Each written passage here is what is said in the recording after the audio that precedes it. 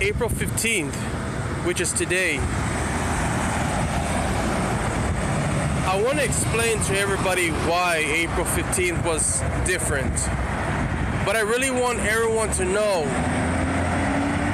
do not reenact this, what I pulled and what I did. I've always been taking risks my whole life. Keep yourself safe, and that's something Jesus Christ wants you to do.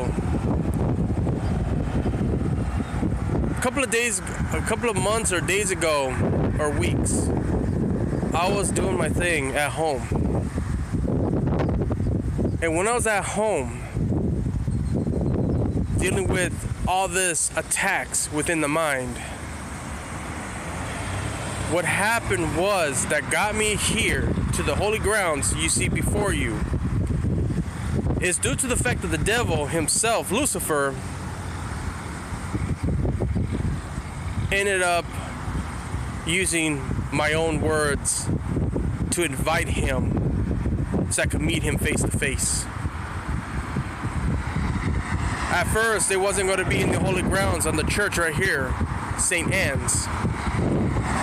He wanted it to be somewhere else. I refused for it to be somewhere else. So I made sure that Lucifer doesn't get his way. We did it God's way. I told God to plan the month and day and where it would be. It was in the church here, the holy grounds. All I had to do was show up. And the spirits of light, as you can see before you, told me that Lucifer wasn't going to show because it was a trap.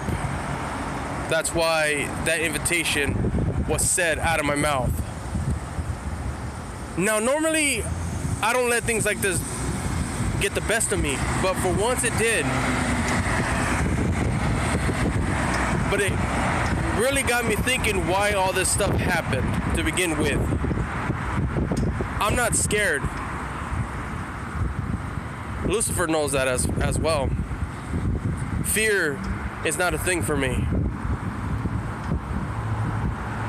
So I stand here and I see nothing. I feel like I just passed the test. And that test was something that God wanted me to beat. I did. So for those out there, God's children, change is very near. And these are the same grounds God always communicates with me through the mind. But one thing for sure, He's so close. And you're soon going to see when His arrival appears.